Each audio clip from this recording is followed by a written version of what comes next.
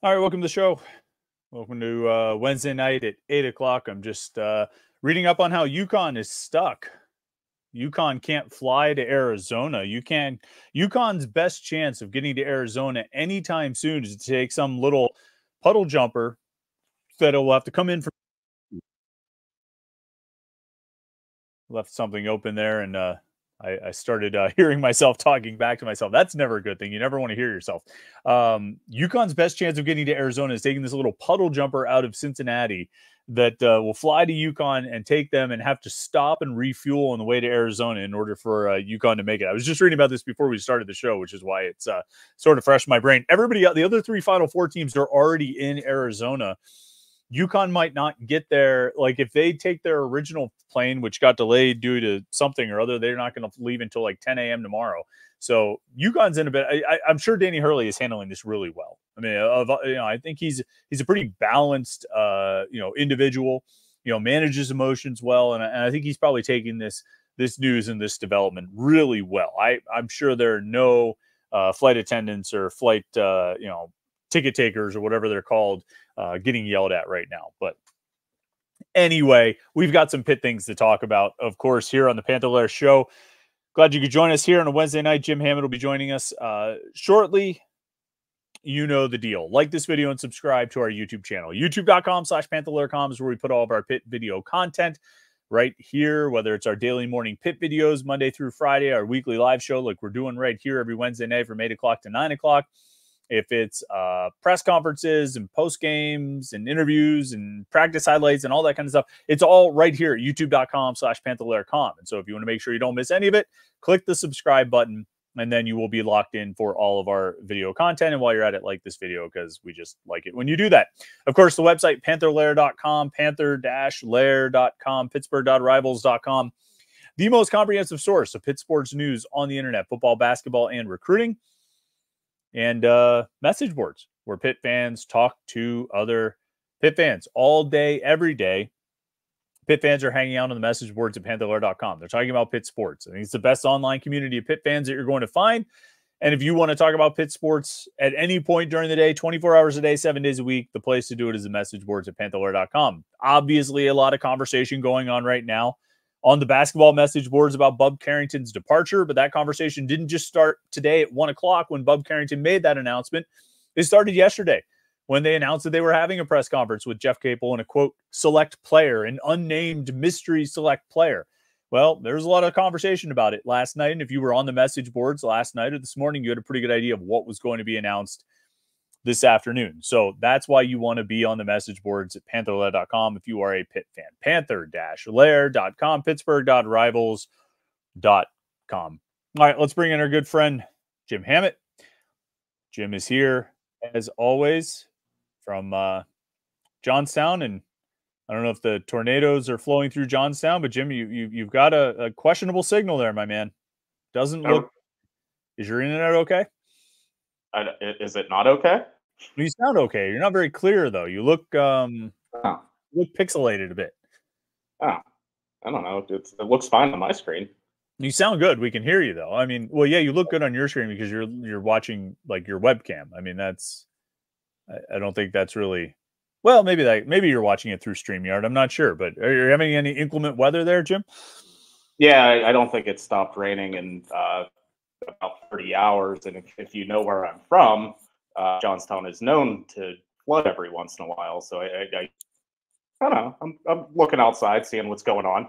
Did you say it's been raining for 3 hours? Is that what you 30. said? 30. Okay, I was going to say, because it's been raining here for like 3 days. Did you see the picture?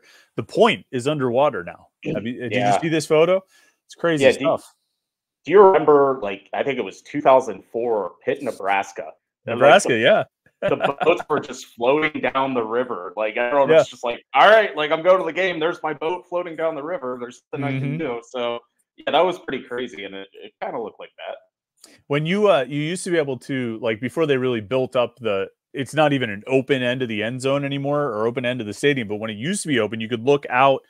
If you go out of that gate on the north end of the stadium, you can walk down steps, where the band like gathers to play. It's like, I mean, there was like water there and you could see it from the press box. You're like, look, there's like water floating up. And that was when, the boat was like lodged up on the steps at the point. Like it just left it there when the waters receded. I feel like it sat there for quite a while too before they finally took that thing down. But yeah, hopefully it's going to stop raining at some point. We had a tornado warning overnight, so that was interesting. I didn't really think we were going to get a tornado, but anytime they start talking like that, so that's why I was worried that when I saw your pixelated screen, I was worried you were dealing with tornadoes there.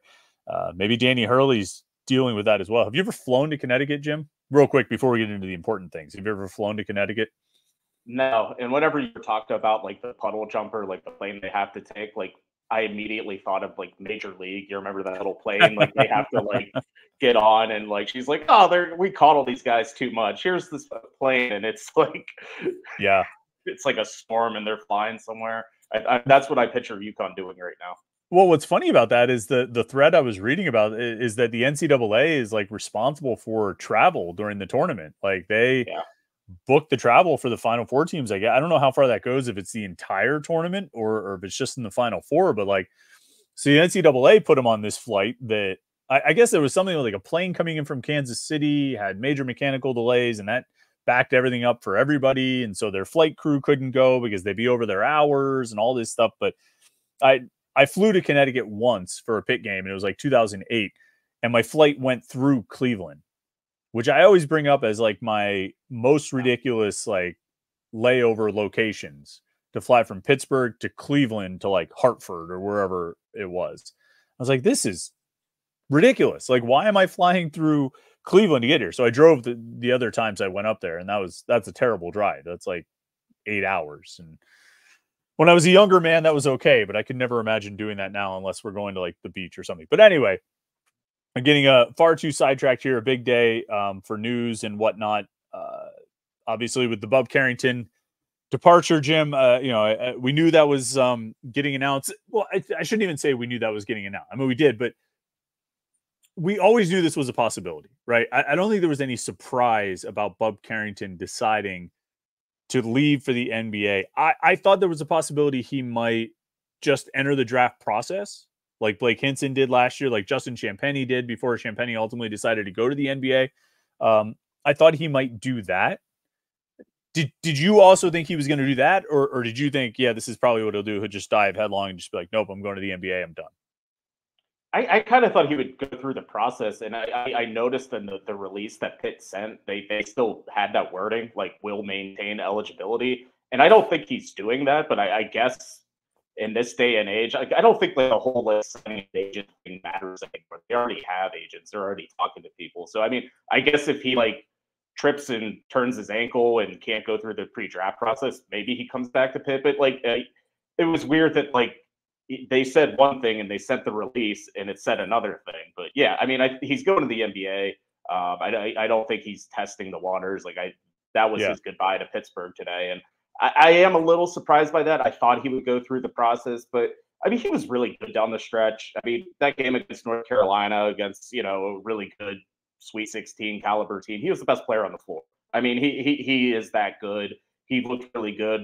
I'd say maybe best 3 weeks of the season. Like he just turned it on, and you could see why scouts love him. And that started back in his first game of his career. I mean, he jumped on the scene unlike any Pitt player I've ever seen, and he was immediately thought of as a draft prospect. He had some rough patches, but finished strong, and I'm not really surprised this is how it ended up. Yeah. On the note of that press release, you're right. The headline in the email says Carrington to test NBA draft process, retain eligibility at Pitt. I think that was an error that it was included there. I don't think that was supposed to be in the headline, because in the very first paragraph, it says Carrington's the second Pitt player under Jeff Capel to bypass college eligibility to enter the NBA draft. Like it is not. He's not. I mean, like, yes, technically he has eligibility, but he's not retaining eligibility. He's not entertaining the possibility of coming back to Pitt. He's done. It's over. I think that was a typo. My guess is that the press release was written and ready to be sent out maybe a couple days ago, and then it was made clear, and also he's not coming back, but that part didn't get taken out of the headline of the email. But yeah, he made it very clear. He was even asked directly, are you going to sort of keep the door open? He's, said no. I mean, he's done. He's moving on. It seems like the consensus is that this is not a great draft class. That's what you've seen too, right? Like, Yeah. not necessarily particulars, but like that seems to be the general overall sentiment, right? That had to have been a part of this, don't you think?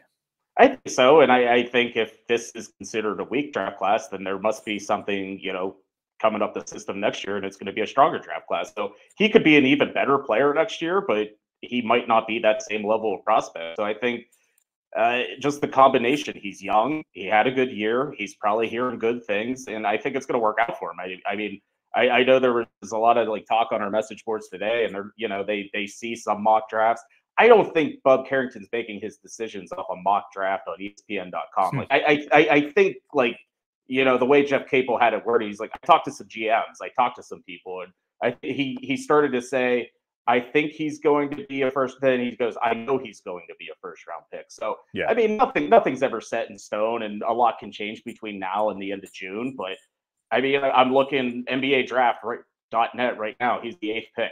I mean, that's one mock draft. So I mean, I think he made the right call. And even if he falls out of the first round and goes to the second round, I mean, you're talking about like a 2-way deal, and that's kind of what he would get paid as a college athlete with NIL. I mean, I think just getting on that track of being in the NBA is the right move for him. And even if he falls to late in the first round, then that means he's going to a good team, and he can kind of be brought up slowly and go to their G League team, and they can kind of stash him away for a year. So he's going to be playing professional basketball next year, and I think there's a chance he could really, kind of overcome some of these projections and maybe sneak into the lottery, like a few of them.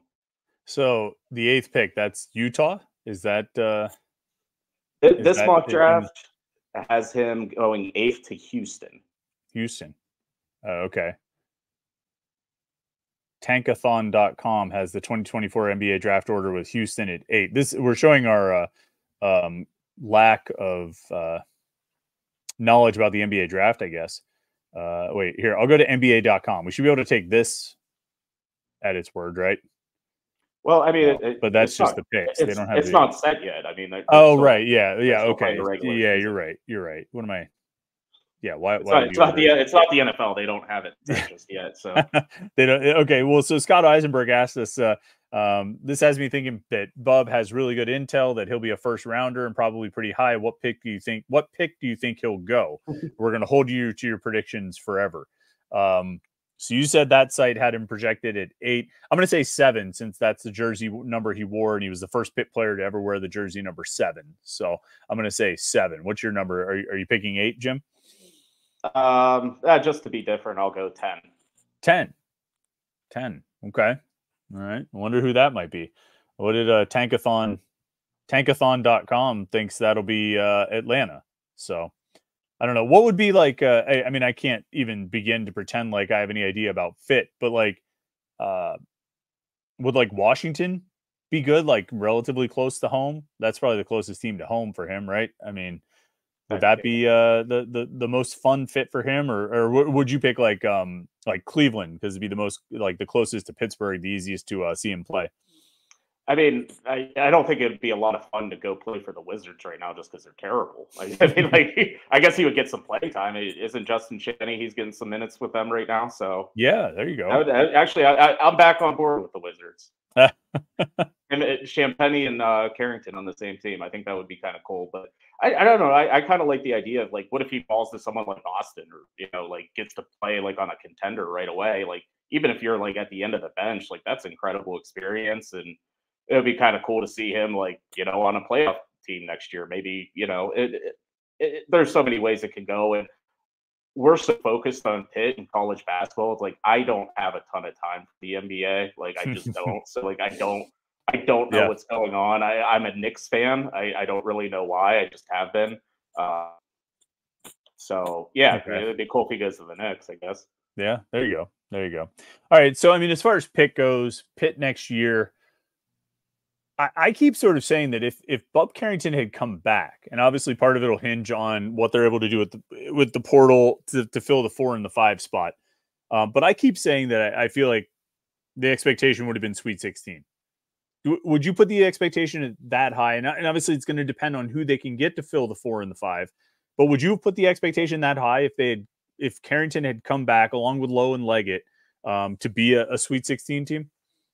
I think so. I mean, I think I've been kind of saying that for weeks now. I thought they would, whenever these way too early top 25s come out, like right after UConn wins the championship on Monday, like I thought Pitt was going to be on it if Carrington was around. Like Right. that would have been one of the best backcourts in the country. So I think, yeah, you kind of with Bub going, moving on, you lose out on that preseason notoriety. You lose out on that like buzz nationally, but I still think they have a chance to be pretty good. But like you miss that whole part of it, and maybe being picked to be one of the top 3 or 4 teams in the ACC. So yeah, I mean, in that regard, it's a blow, and obviously on the court it's a blow. But I mean, I think with Carrington, that would have been a really good team next year. So where would you set the? And again, now they have to fill 3 spots, right? They have to fill the 4 and the 5, and get another guard. Conceivably, does it just roll back to like the goal is to make the tournament? I mean, is that kind of where they're at? I mean, pending who they get, but is that where the expectations are again now? Yeah, I mean, I think any college basketball team, I mean, you want to get in the dance and see what happens. And NC State's on a run. You just need a chance to get in. And I think Pitt's going to be in a position to win 20 games again, be in the top half of the ACC, and we'll see if that's good enough for the committee next year. But I think that's what they can be. I mean, they went from having one of the best backcourts in the country to they still have one of the best backcourts in the ACC. I think Jalen Lowe is going to be a really good basketball player. Like sophomore Jalen Lowe is going to be something to see. And I think it's going to really kind of thrive off him. So it's hard to say until the roster's fulfilled. But I mean, given the track record lately, they've been pretty good in the portal. They have some pieces in place. I think, judging by who was in the crowd watching Bub announce today, I don't think anyone else is leaving. I mean, I think they have 9 guys right now with 4 spots to fill, and we'll see how those 4 spots kind of play out. So, I mean, what do they lose the most? I mean, it's another ball handler. It's like a mid-range guy, right? 3-point shooting. I guess. Like, what do you feel like? I mean, he's a great player. I don't think there's any question about it. But what do you feel like is the if you're going to sort of quantify it? I mean, obviously there's the scoring. He averaged 14 points per game. He was second leading rebounder. He led the team in assists last year. What do you feel like they're going to miss the most with Carrington going? I mean, I think it's just like having the frontline talent, like having an all ACC caliber player. I mean, I think there's ways they can offset his production, but just having that one guy that can do it all, like you said, that he's really, second on the team in rebounds, led the team in assists. Like he does a little bit of everything. So he had his hand in a lot of things. And I thought by the end of the year, he was a pretty good defender too. And I mean, these past 2 seasons, Pitt's won 20 games each time. They've really done well because they've had 2 point guards on the floor. I mean, it was Cummings and Burton, and last year it was Carrington and Lowe. So I mean, I think Leggett can kind of do that. I think there's a chance they can get another guard, but like they've had their most success when they've had 2 point guards on the floor. So I'm interested to see how that kind of gets replaced. Well, yeah, that kind of leads into the question of like what they need to get now. I mean, like Jeff Capel said, well, we got to get a guard now. And I mean, I think there's no question about it. I think they had a few irons. I think they had made contact with a few guys to try and prepare for this, possibility. I think they thought they were going to have to wait longer to find out what Bub Carrington was going to do. I think it helps them to have him do it earlier, to have him decide here on April 3rd, as opposed to May 3rd, that he's going to go to the NBA, because it gives them that much more time. I mean, it would have been nice if you could have done it like a week ago, so they, could get maybe a visit or 2 in before this dead period starts tomorrow. But it gives them more time to try to work on guys, to try to bring some guys in and potentially to find like a top guard. I'm just curious about like what kind of guard they need though. Like, I think you're right about needing, having 2 point guards. I think that's a big part of it. I think that was a big part of the success they had this year. But at the same time, it kind of feels like they need like a 2 guard. And I don't know Brandon Cummings. I mean, I think he could fill that role potentially down the road, but I don't think he's going to be like a 32, 33, 34 minute per game guy. So I think that's probably the kind of player you need. Now, if you could find a 2 guard who can handle the ball, that's great. If you could find I think that I would probably describe Bub Carrington's skill set like that, as a 2 guard who can handle the ball. but I don't know they're going to find another guy like that. So to me, I'm almost sort of looking like I don't think you need a Joe Girard. I think you need somebody who can be a little bit more explosive and score at more than just one level. Whereas I think Girard is pretty limited to just shooting threes. But I do think you probably want to find somebody who's going to be able to make threes, because you're probably not going to find another 4 who can shoot threes the way Blake Hinson did. I think Lowe and Leggett can make some, but I think you're going to have a lot of volume to make up. And even if next year's team is not as dependent on the 3-point shot, you're still going to need somebody to shoot that. So I guess, I guess I'm saying I think I would prioritize the 3-point shooting. But it can't be a guy it can't be a Greg Elliott. I don't know. Could it be? I mean, would that be a good fit to get like a Greg Elliott, a Joe Girard type who just shoots threes and doesn't really do anything else? Yeah, I mean, because you have to look at the strengths of what Lowe and Leggett do. I mean, Leggett's really good off the bounce. He's going to drive the lane. I don't know if he's really going to initiate offense for other people, but I think his strength is going downhill and scoring that way, or scoring in transition, that kind of stuff. And I think Jalen does a little bit of both. He can shoot threes. He's going to penetrate. He's going to set up his teammates. So yeah, I mean, I think you want that extra shooter. And I mean, truth be told, they're not going to find Blake Hinson again for next season. They're not going to have 100 3-pointers from the 4 spot. So I do think that third guard, that extra guard, needs to be someone that, I don't know, he necessarily needs to just be a straight sniper like Greg Elliott, like you said, but they need someone to be able to stretch the floor and knock things down. So yeah, I don't know. And like, the weird thing with the portal is I texted you earlier. It's like there's a good player entering like every 20 minutes. Like it's like, oh, there's the Mountain West Player of the Year. Oh, there's this guy. It's like, holy crap. Like, so, I know, everyone was a little upset they missed out on Brandon Johnson today. There's going to be like 10 more Brandon Johnsons like in the portal by the end of like the week. So it's a really crazy process. It's kind of hard to really get a grasp on it. It's like I started working on a big board I was going to give for you guys and try to release it by the end of the week. It changes every day. I can't stay on top of it. So yeah, it's just one of those things. So portal madness is crazy. So I don't know what they're going to get, but I think they have something to sell. Yeah. I'm sure on your big board you were working on, Brandon Johnson was prominently featured. Delete. Yep, that was you had to backspace a lot on that one because it was gone.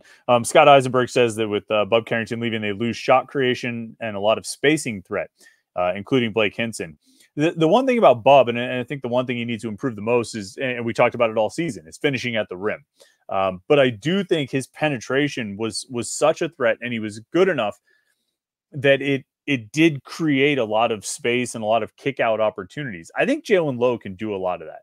I'm going to be interested to see, like, Jalen Lowe is smaller than Bub Carrington, right? I mean, that's obvious. You see them on the court. I don't know, and I don't know that he can handle the kind of contact that Ishmael Leggett takes, right? So I guess I'm looking for like where Lowe's game evolves to next year. I agree with you. I think he's going to be really good as a sophomore. I think he was really good as a freshman. I think he can drive. I think that first step is so quick that you just give him a little bit of daylight and boom, he's gone. He's left-handed, so he can finish both sides. He's a good shooter. He can pull up. He can shoot the mid-range. I think he can get to the basket, not necessarily to the rim because I don't think he can jump all that high, but he can shoot from outside as well. What is he going to have to do, or is he going to have to do something to sort of make up for the absence of Bub? You know what I mean? Or is that just going to fall to whoever they bring in? You know what I mean? Yeah, it's hard to say. Like, he needs to shoulder some of Bub's responsibility because he was doing his own thing. He was as important, if not more important, than Bub during like kind of like that January push. Like he was actually the better player for a little while. So I don't know if he needs to change his game to like make up for Bub. I think he just needs to be himself, and I think he can be a really good player himself.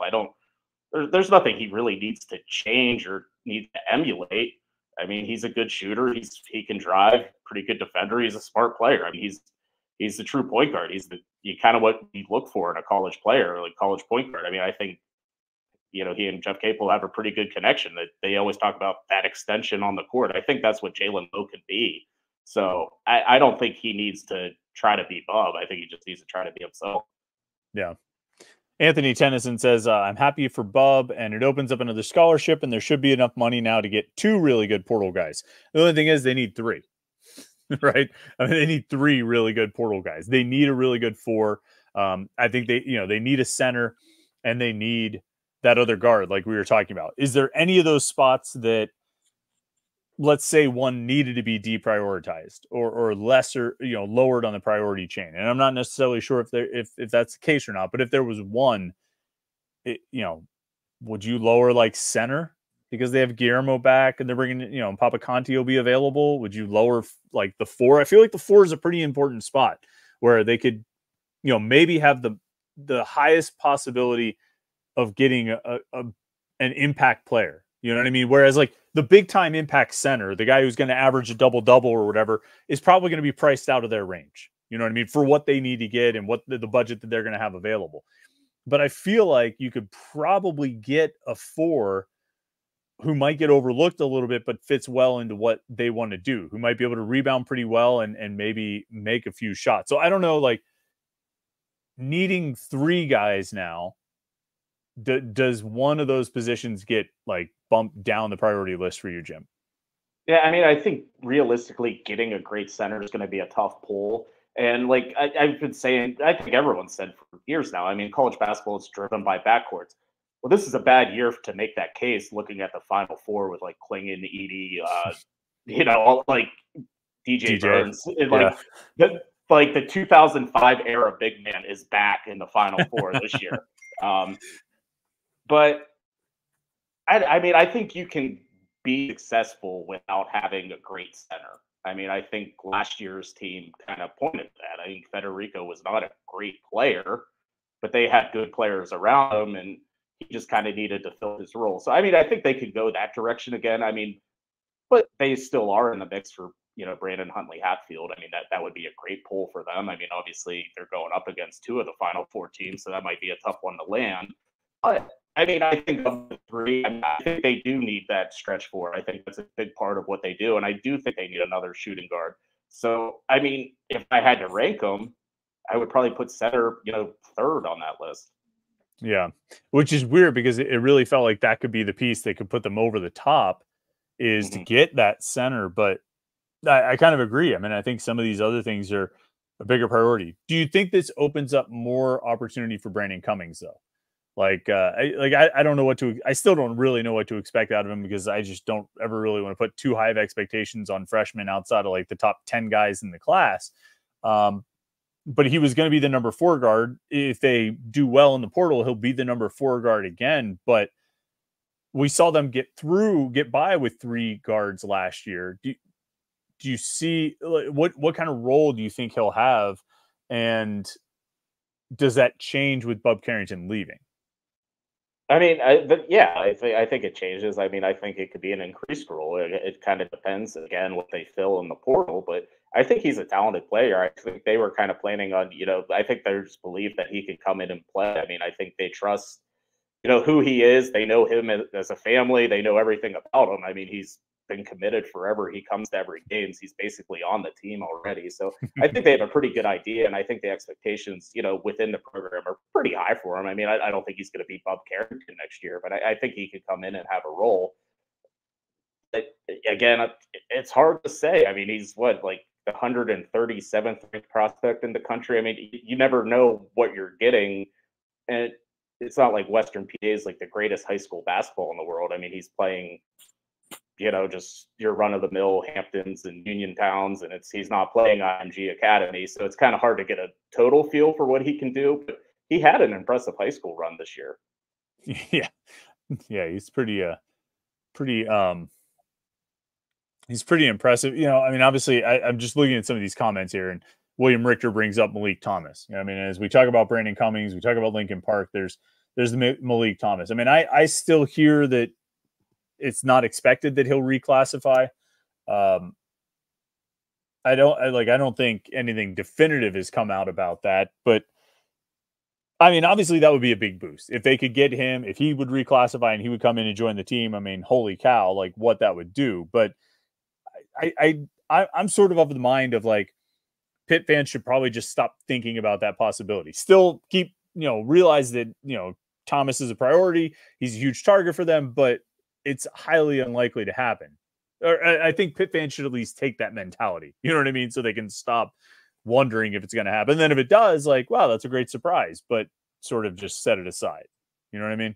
I agree. Like, I don't think like Bub announcing it was like a tic-tac-toe, like now he's coming. Like, I there's a lot of things in play. And, one of the things I brought up earlier is he can sit back and watch because he doesn't have to reclassify. He can come back and play at Lincoln Park next year. So right. he could see how the portal shapes up and see what roster looks appealing and who has money left from their NIL. I mean, he doesn't have to play college basketball next year. So I mean, kind of everything's in his court. It's up to him what he wants to do. So I'm with you. I mean, it depends who you talk to. I've heard some people are convinced he's definitely reclassifying, and other people saying like, I don't think that's happening. So nobody really knows, and I don't think he necessarily knows. I think even after the state championship, he was asked, and he said, I don't know. You can ask my head coach. And like, what's his high school head coach know about anything? So yeah, I don't think he knows yet. Right. William Richter also said it's a great day for Pitt basketball. Having a star head to the draft proves Pitt can develop and send players to the NBA. So this sort of dovetails nicely into the what was actually, I think, the biggest conversation point on the message boards. Not about Bub Carrington leaving, not about the impact on the basketball team, not about whether it's a good thing or a bad thing for next year's team or how they'll replace him or what he brought or how he'll do in the NBA or anything like that. About the question of whether or not why Pitt was having a press conference to announce this. And I'm going to be honest, Jim, I've been pretty good at predicting Pitt fans' cynical responses to things for years. I mean, I've dealt with it. I've lived with it. I've babysat it for almost 2 decades. So I have a pretty good feel for, how, when Pitt fans are going to overreact to something that's largely inconsequential, but I didn't see this one coming. I did not see the outrage over holding a press conference coming. But boy, it blew up on the message boards yesterday. It blew up again today. People just talk about how ridiculous it is that Pitt held a press conference to announce this. They could just be done with a tweet and all this kind of thing. I was shocked. And I shouldn't be shocked. And I rarely get shocked by fan reaction anymore. I was shocked by this one. Were you surprised that people got this upset about the fact that, not about the fact that Bub was leaving, but about the fact that they were holding a press conference to announce it? Yeah, it kind of all happened in real time. And, for a while we were on pace to like match the Efton Reed thread. I mean, like that thing was jumping this morning. So it was like pages and pages in a couple hours. But I mean, the thing I thought about it is whenever it was first announced, I think I tweeted a picture and I was like, wonder what this could be about. Then everyone's imagination was wild. Yeah. Everyone's like, what could this be? Oh, it must be, and he's coming back, or this guy's coming back, or this or that. And like, I think everyone just built it up in their heads so much that whenever you kind of let everyone know that, yeah, he's going to the NBA, I think everyone just kind of felt the flight like this is what it is. We're going to celebrate our best player leaving. And like, I don't think it was that, but I think everyone just kind of got caught up in thinking it was going to be something like good. And it wasn't. Yeah. I just like you're probably right, because the question I just could never answer is like, well, what's the downside? Like, okay, maybe this will look good for Pitt. Maybe it won't. Maybe it'll be a good commercial for Pitt. Maybe it won't really get much reaction, but like, there's no downside in doing this. And like I said in the one thread, and I think you agreed, like, yes, he could just tweet it, but I'd much rather have an opportunity to like ask questions and hear him actually talk about it than just retweet his tweet. I mean, it's far more interesting. We have a 20-minute video here at youtube.com/Panther-Lair.com and a friggin' like 3,300 word transcript of everything Jeff Capel and Bub Carrington said on Panther-Lair.com. And that's far more interesting than just retweeting like a stupid graphic, you know what I mean? With like, 150 words about how much he thanks everybody at Pitt who helped him get to this point. Which, I mean, there was one of those too. And it's far more interesting to actually hear him talk and hear Jeff Capel talk about it, And so I just didn't get like the outrage. And I guess you're probably right. Maybe they built it up. And the problem was the theories that started emerging, like people were talking about like the James Conner like press conference when he announced that he had cancer. And I was like, oh God, we can't go down this. Like, guys, like, let's bring this back here. Like, this is none of the things you're talking about. It's not about a practice facility. It's not about anybody being sick or anything like that. This is what it is. Now, it would be nice if next Wednesday they have a press conference and, Jalen Lowe and Ishmael Leggett announce that they're coming back. I think you should do that. But, honestly, I think it might be up to the players. And if like Lowe and Leggett are coming back and they just want to tweet it, I think Pitt will give them that opportunity. I think Bub Carrington and his family wanted to have this moment and do it this way. And so Pitt obliged, because why wouldn't you? This guy was a great player for you and helped you win a lot of games this year. And, got a little bit of extra national recognition for you. He's ACC Rookie of the Week a bunch of times and all this different stuff. So if he says he wants to have a press conference to announce this, I think you oblige, because, again, like, what's the downside in it? No, I didn't have a problem with the press conference. I mean, you kind of want to hear these guys' story. I mean, of all the tweets and commitments and everything we've seen on Twitter through the years, have you ever read that paragraph before it says, I'm committed to? No, I've never done it. And I'm never going to. I scroll until I see where he committed. So nobody reads those things. Like, I didn't read Bub's today. Like, I wanted to hear what he had to say. And I mean, I wanted to hear what Jeff Capel had to say about it. So, I mean, I thought that was interesting. I mean, I think everything got built up last night, and that was kind of the angst with it. But, like, having the press conference, it wasn't a bad thing. And, like, we never got to, like, have that final press conference with Henson. I mean, it was just like, here's this video, I'm gone. And it's like, I don't know. He was a great guy in the media. He gave great quotes, and it's like, all right, he's over. Like, so, like, I thought it was kind of cool to, like, hear Bub's explanation and hear Capel's thoughts on things. And I mean, you talked about, having Ish and Lowe come out next Wednesday and do their thing. Well, Jeff kind of, like, let that out of the bag. He's like, well, yeah, we have two guards. We're excited they're coming back. Like, I mean, like, everyone knows they're coming back, but I mean, I guess if they want to do the announcement, they can. I think that's just how college sports are now. Yeah. I feel like Capel threw a hopefully in there. Let me see if I have the transcript right in front of me. Let me do I don't think he did. I think it was, we have two guards we're excited about next year. He said, I wanted this moment to be very special for he and his family, but we'll pursue a guard. Hopefully we have some really good guards returning that we're excited about it, but we need to find another good guard, and hopefully they'll see the way. I mean, it was sort of a throwaway, hopefully. But I think that's just a matter of announcing it. You know what I mean? I think you and I both think Lowe and Leggett are pretty well locked in to returning. Turning our focus to the front court, TRR says Guillermo at the 4 seems so ideal, but all the talk has him at center. You can shoot the 3 for a 4, and Conti and a grad transfer centers should be the centers. We've talked about it at different points, Jim. What would you do with Guillermo next year? And some of it will depend on what else they bring in. So that's part of it. But what would be the ideal use for Guillermo next year? In college basketball, it's all about who you can defend, and I'm not exactly sure who Guillermo can defend. I don't know if, like, I trust him against a good center. I don't know if I trust him against a forward that can put the ball on the ground. I mean, I think he provides some rim protection as a 5, so I think that's probably better suited for him, and he can create matchups for the other team defending him. So, I mean, I think he's a center. I mean, like, I understand the whole, like, he could probably play the 4. I think his offensive game fits it, but I mean, a lot of it, like, I think positions kind of come back to defense. It's all about who you can defend. And I don't really necessarily love whenever he has to guard, like, people like Armando Bacot, but I don't know where else you stick him. Yeah.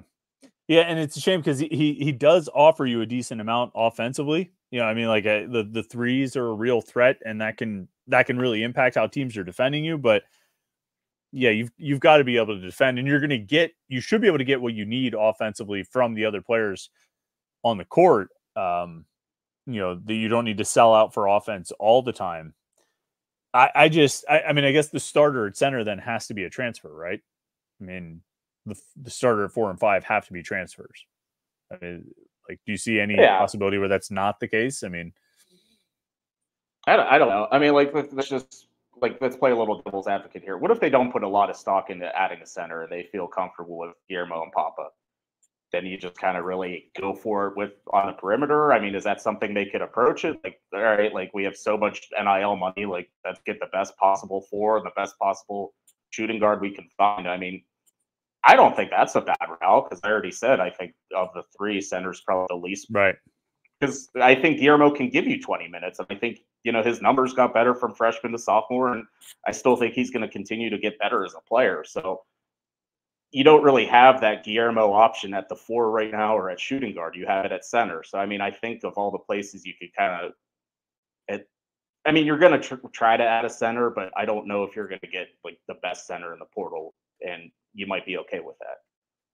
Well, TRR also has a solution. Says any chance Federico comes back at a cheaper cost. The staff has struggled since day one finding centers, but Federico was a good fit at least. Nope, I don't see any chance of that. Jim, you?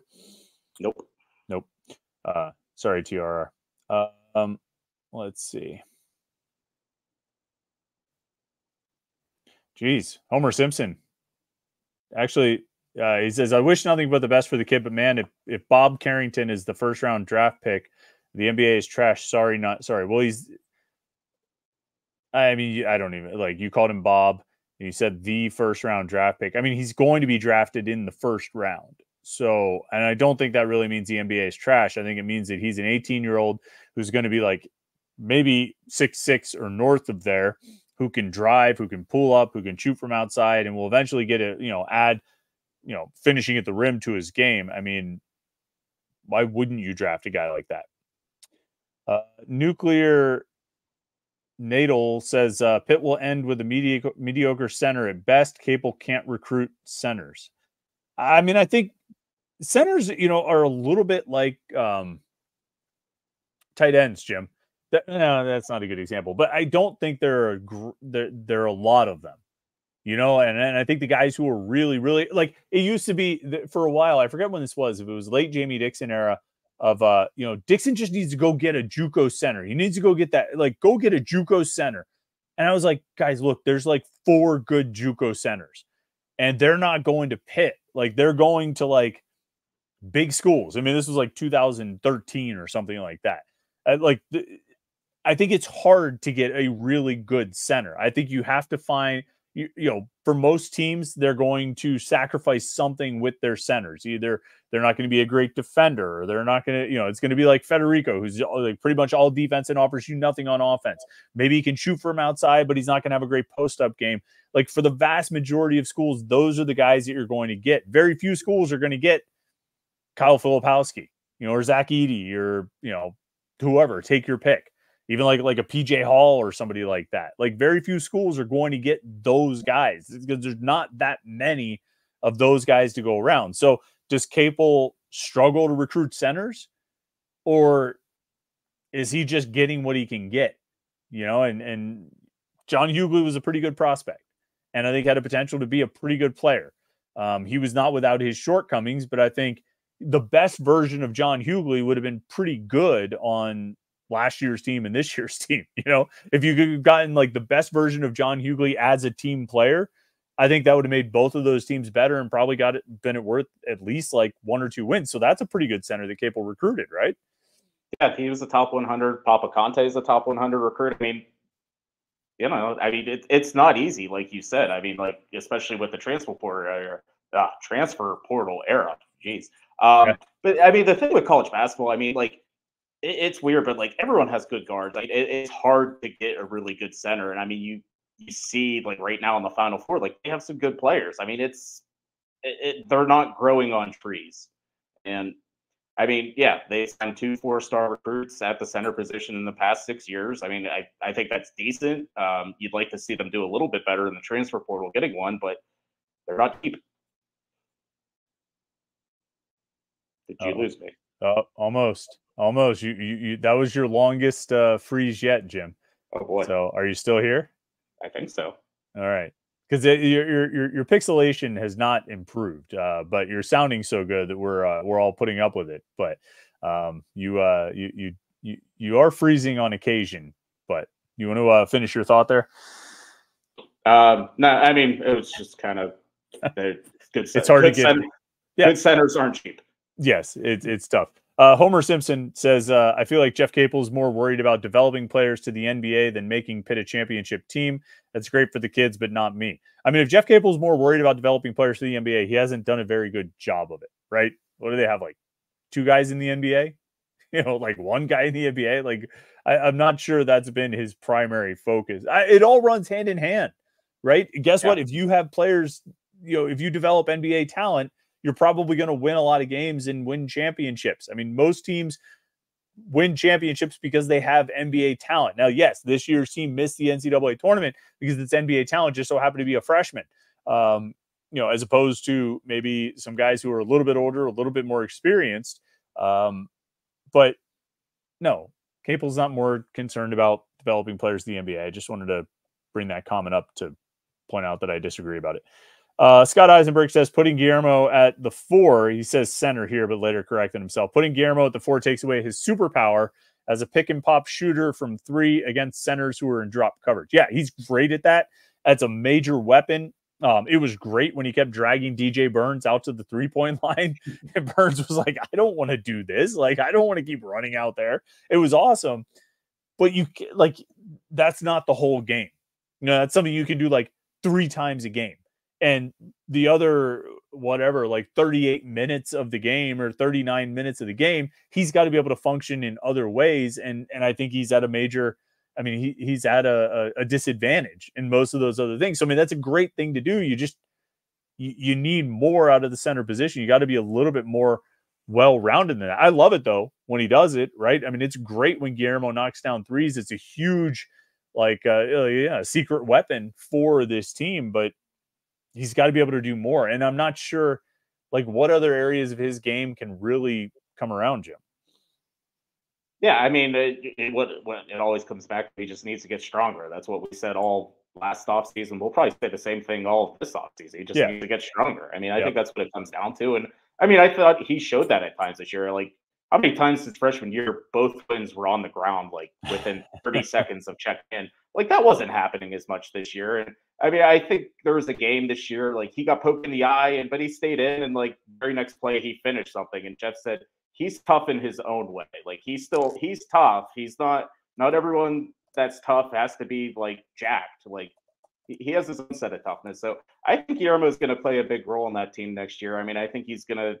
All of his numbers are going to go up, minutes, rebounds, all that. So whether that equates to being a great starting center or just incrementally better than last year, I'm not sure yet.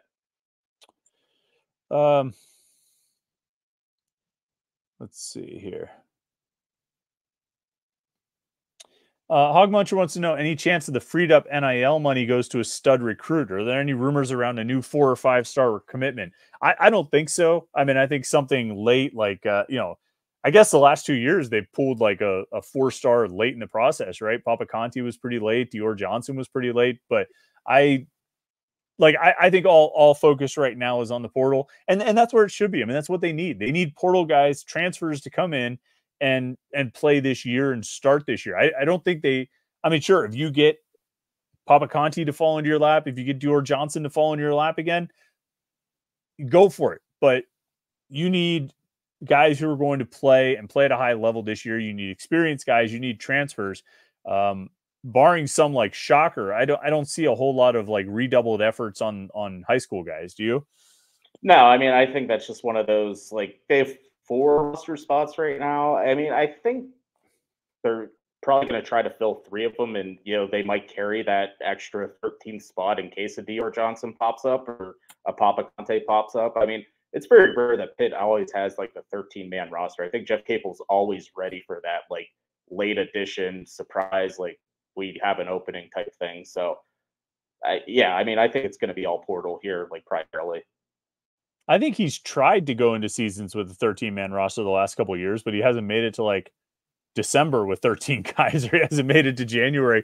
He might get back to 13 scholarship guys with a walk-on going on, but I feel like in August they have 13 scholarship guys, and then by January they are down. Whether it was John Hughley leaving the team or Dior Johnson, and who knows what happened 3 years ago. Probably some other nonsense took place that caused the roster to go down. Maybe a guy got hurt or something like that. But I think he tries. So where are they at right now? So they were 13. Blake, KJ Marshall, Fetty, Will, and Bub, right? So that puts them at 8. So they have 5 spots to fill. They have the 2 freshmen coming in. So they have 3 open scholarships, right? Am I counting that right? Did I forget something? They're at 9. 9? Leggett, Austin are the seniors. Guillermo and Jorge are the juniors. Jalen is the sophomore. Papa and Barnes are the redshirt freshmen, and Brandon Cummings and Amdi Nadi are the true freshmen. But yeah, Barnes. I forgot about Barnes. You Everyone. think Marlon Barnes plays this year? You think what's his role? 3? Backing up Zach Austin? I guess. I mean, he was brought in. I think he was known as a shooter. So I don't know. Maybe you have an extra 3-point weapon off the bench at some point. I don't think he's going to log big minutes, but he was brought in as a shooter. So yeah. I wonder about that. It's actually, I mean, Franklin King actually asked about what can be expected from Marlon Barnes. I think that's he's a guy, he's just not on my, I mean, because he didn't play this year, he's just not on my radar at all. And I have no idea what to expect of him. I mean, like, we're talking about bringing in a transfer guard. Like, and when I think about that, I'm thinking about they want to bring in a transfer guard so they can play a lot of 3-guard lineups again. You know what I mean? So they can have Lowe, Leggett, and the transfer playing at the same time. If you do that, Zach Austin's minutes are going to be pretty limited, let alone whoever's playing behind Zach Austin. I mean, does Marlon Barnes get like Will Jeffress type minutes this year? I mean, like, does he get whatever would have been Jorge Diaz-Graham minutes? And if he does, what happens to, you know what I mean? Where's Jorge's minutes? I guess I just don't, all these things always work out. They always come out in the wash, but like, I'm not sure I know where he fits in this season. Does somebody else have to leave for Marlon Barnes to have a role? It's hard to say, until you know what the other 4 guys on the roster are. I mean, I have no idea what Marlon Barnes can do. We didn't see it. And I mean, I think he was a decent prospect. He wasn't like an overly highly ranked with huge big time offers. I mean, part of his connection there was he went to the same high school as Sean Hughley, oddly enough. So I don't know what to expect from him. And it's hard to make any kind of, proclamations until we know what the roster actually is. Yeah. Yeah. Just sort of projecting kind of talking out like what would be the ideal lineup. I mean, if it's Lowe in a transfer starting, Austin and then 2 transfers at the 4 and the 5, and then your backups are Cummings and Leggett, because I think they might still want to bring Leggett off the bench. Like, I wouldn't be surprised if Leggett still works in a reserve role and averages like 34 minutes per game, kind of like he did this past season, where the only difference is that he's not on the court for the tip-off.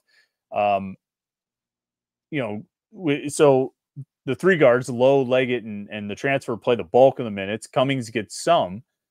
Austin starts, but again, doesn't play a ton of minutes. And then your transfer, and you have some mix, you have some combination of like transfers and Diaz-Grahams playing the 4 and the 5. You know what I mean? Like, that's sort of like, that's probably the rotation, right? I mean, that's 9 guys, and it'll probably be shorter than that. So I don't know, but I guess they actually have to go get the transfer guard and the transfer forwards first. So I'm not really sure. I don't know. There's a lot of moving pieces, a lot of strains to keep in the old Duder's head, right? Let's see. Lad Scrimpton here just used pronouns, and so I'll let you guess. Who do you think he's talking about? He says his size and athleticism are top notch. He's big enough to guard a variety of positions. He's going to develop his outside shooting more, and will get a better feel for the game as he gets older. Who do you think Lad Scrimpton's talking about? Bub. I think so too. He just posted it right under the question, what could be expected from Marlon Barnes? And I'm like, damn, you're really high on Marlon Barnes with all this. His size, I'm not saying you're wrong about Marlon Barnes, but like, I don't know any of that stuff. So I think that's part of like a different conversation Lad Scrimpton was having with other people about Marlon Barnes. But I was like, looking at it, who are you talking about here? Are you talking about Marlon Barnes, LeBron James? I mean, like, yeah, Bronny Barnes. Is that what's going on? Is Marlon Barnes going to transfer to Duquesne too? But anyway, geez, we only got like 6 minutes left, and we spent most of our time on this. Overall thoughts on Bub. I mean, I'll tell you one thing I thought that was, and I talk about this I will talk about this on tomorrow's morning Pitt. I think one thing that was impressive about Bub, he got such a hot start. I mean, obviously the triple double, those first 4 games, he was outstanding. He averaged like 18 points per game, and then he hit the Florida game, and Oregon State and Clemson and Missouri. I mean, like, he started playing real competitions, and it got really hard for him. You know what I mean? It got a lot harder than it was. He was at the top of the scouting report. Teams were getting physical with him, and that was a eye-opening experience for him. But he adjusted to it, and it wasn't all like an up. It wasn't all improvement. You know what I mean? I think there were ups and downs. There were even points in the ACC schedule where, I mean, Jalen Lowe was outplaying him. You know, Ishmael Leggett was outplaying him. Obviously, Blake Hinson. But he finished really strong, and I think it's a credit to him, the work ethic, the commitment, the dedication to it, and just the talent that he kept sort of grinding away, even when he faced, and I think he faced a lot of adversity this year because he became the guy that everybody knew about, and he had to learn how to handle that and play with it and deal with it. You know, I think it's impressive how he did that. And by the end of the year, I mean, there were definitely games in the last 5 and maybe the ACC tournament, or at least like you said, the Carolina game where he was the best player on the court, or at least the best player on Pitt's roster, after having some real adversity, even as late as like February, I would say. I think he had some rough games in February, some rough games in January. So I think that's impressive. And I think it speaks to his commitment and work ethic. You know what I mean? That he was able to keep grinding away, even though things got pretty tough for him at some points, you know?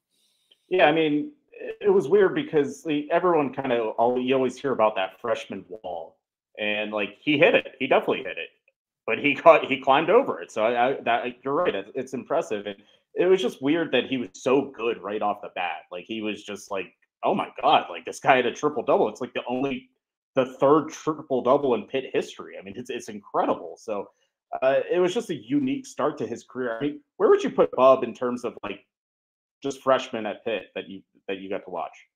Oh, geez. I mean, I always have a soft spot in my heart for DeJuan Blair. I mean, he's just DeJuan was DeJuan. You know what I mean? Like, and like, you know, the passing of time has colored how, you know, and affected how we view these guys. But I mean, Xavier Johnson was awesome as a freshman. You know what I mean? Trey McGowan was really exciting as a freshman. DeJuan is still like, I mean, but I'm partial to that because like those years, those were like formative Pitt basketball years for me. And so seeing him as a freshman, the way he played, he was even better as a sophomore, but he was pretty great as a freshman. He's pretty far up there. Bub, it's weird because Bub, like, there were so many things that stood out about this team. I mean, Jalen Lowe at points was like the best player on the court. You know what I mean? Blake Hinson most of the time was the best player on the court. I mean, it was a different kind of team to watch. So I don't know. It's tough for me to, I feel like anytime anybody asks me any kind of like all-time question about Pitt, my first answer pretty much to anything is DeJuan Blair. It's like, oh, what player would you start a team with? DeJuan Blair. Like, who is the best of this? DeJuan Blair. Who is the best of that? DeJuan Blair. So I'm always sort of partial to DeJuan just on anything, but I mean, the numbers are there. You know, I put it in the article. It's in all Pitt's press releases and stuff, like of where Bub ranks among Pitt freshmen all time. And he's right up there at the top. He played as many minutes, scored as many points, and, you know, made as many threes as any of those guys. So I don't know. It's tough. He's no worse than like 2 or 3. I'll say that. What about you? What do you think? Yeah, I mean, he's up there for me, and yeah, I was kind of keeping track of this. Like as his season was getting better, I was kind of watching, like, is he getting close to Sean Miller's, you know, assist record, or, you know, this scoring record for Charles Smith? And it's actually funny, like Xavier Johnson is actually at the top for most of those. Like, and like I know Xavier Johnson is who he is, and Pitt fans feel about him, but like the year he was on the All ACC freshman team, it was like the 4 starters from Duke with Zion Williamson and like Xavier Johnson, this little 3-star from like Washington D.C. on like a last place Pitt team. I mean, the kid was good that year, so yeah, he was fun to watch. He was outstanding. All right, last one. Before we bid adieu to tonight's podcast, Nuclear Nadal says, "What do you guys think Pitt's chances are with Adu Thero?" I think we're probably in agreement. I don't really see that happening. Do you, Jim? I don't. I whenever he tweeted or put on his Instagram, like, the return to Kentucky is a possibility, my mind immediately went to, okay, Kentucky's boosters are just going to bring him back. John Calipari obviously wants him back, and he was a big part of what Kentucky did last year, and I think he had a big vision for him this year. So I don't know. I mean, I think there's going to be some, you know, contact, and they might have some feelers out, but Big Blue Nation has some money. So you're saying Pitt fans should bid adieu to that idea? Not completely, but I'm not banking on it. Come on, don't just give in. Just give in and laugh at it, Jim. Just I give in. It's funny. It's you good. made the It was joke. funny. It was funny when I made the joke in the group text. It's funny now. I just made it twice in the span of like 45 seconds, and it's still funny. It's been funny every time, Jim. Stop trying to resist. You know it's funny. And I'm going to do it again. I'm going to keep doing it again because it's not going to stop funny. Oh, and earlier, like when you were like, there's good players going into the portal every day. And I said, yeah, today there was a great player went in because that kid from Utah State, his name is Great. But, nobody picked up on that one. But, that one, or I didn't say it exactly that way in the group text. I said like, well, that guy's not just good, ... Everybody just left me hanging there. You and Steve and Houston and Matt, just nobody wanted to go for it. Nobody bit. But, I guess you miss 100% of the shots you don't take, right? So, all right, Jim. Well, I appreciate your time tonight. As always, appreciate everybody who tuned in. Make sure you guys like this video and subscribe to our YouTube channel, youtube.com/Panther-Lair.com. Don't miss any of our Pitt video content. Check out the website, Panther-Lair.com, Pittsburgh.rivals.com to get all of your Pitt sports coverage. Thanks again to everybody for tuning in, the chats and the comments and all those things. Like and subscribe, and we will catch up with you tomorrow for the Morning Pit right here on youtube.com/Panther.